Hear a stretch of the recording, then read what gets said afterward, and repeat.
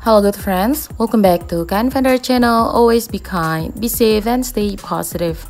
In today's video, we're gonna show you how to create or add voice memo on your control center. So that means when you do swipe down on your iPhone like this, you'll see there will be these options which is called voice memo. So voice memo is a feature or setting that will help you to create a memo using your voice. Well, actually, you can also do that by going to recorder, voice recorder app on your iPhone like this. You can go to find that on app library and you can tap on this to create a voice memo. But I think it's more simple if you can access that from your control center like this. Now, let's try to tap on this.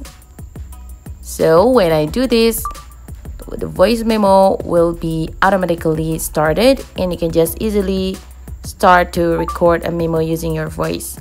Now, how to put that on your control center on your iPhone?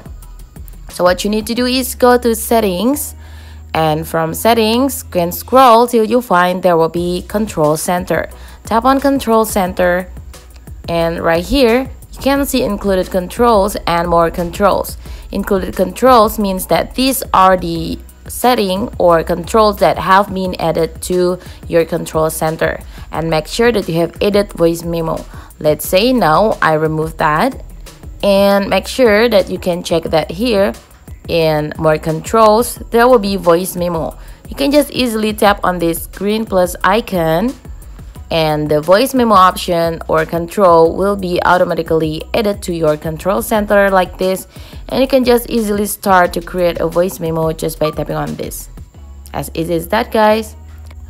Alright guys, so it was how to add voice memo feature or option to your control center. Thanks for watching this video. If you found this very helpful, don't forget to hit the thumbs up button and share this with your friends. Once again, thank you and good luck.